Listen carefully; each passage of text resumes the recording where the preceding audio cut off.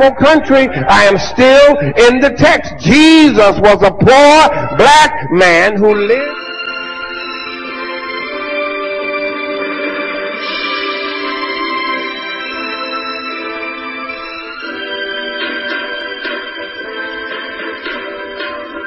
Welcome to the story of Jesus.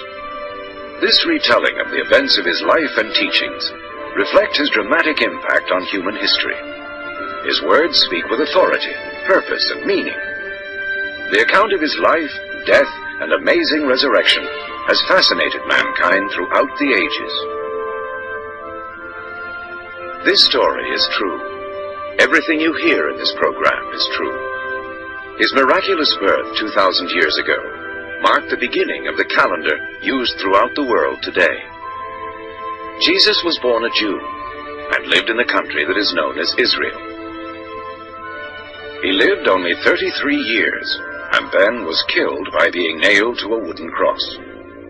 Jesus was not surprised when he was captured and beaten, because he taught his followers during his lifetime that he had come into the world to give his life as a sacrifice for the sins of all mankind.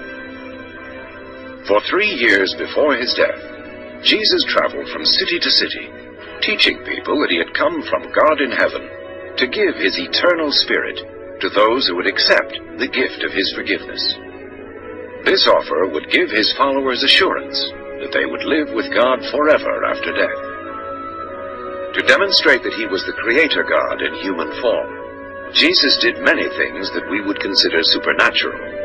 He healed people of sickness, calmed storms, and brought people who had died back to life. The most complete report of the life of Jesus is found in the collection of sacred writings called the Bible.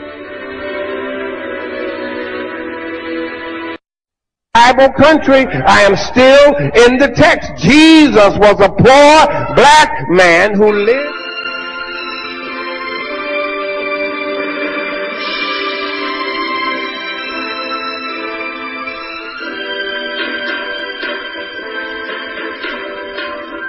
Welcome to the story of Jesus.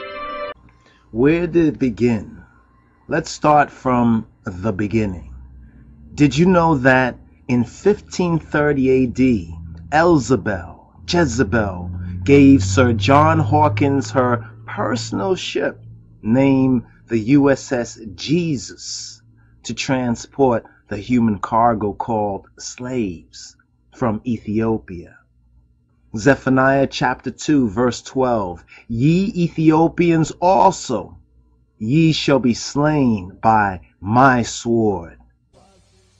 Only seen by the prophets, you understand? That single eye, you understand?